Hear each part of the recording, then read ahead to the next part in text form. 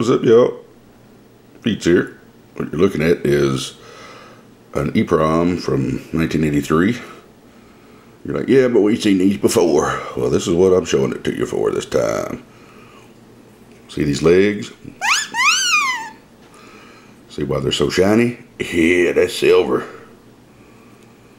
You can tell it's silver because it's still shiny after 30 years, because silver doesn't get that oxide, corrosion like most other metals. Because if these were just straight up tin, they may have spider webbed by this point.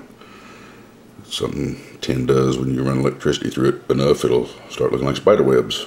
Then you have to replace the chip because it's no good. So that's why they cover these in silver. So check out the legs on your chips. You might find silver. Silver. See ya.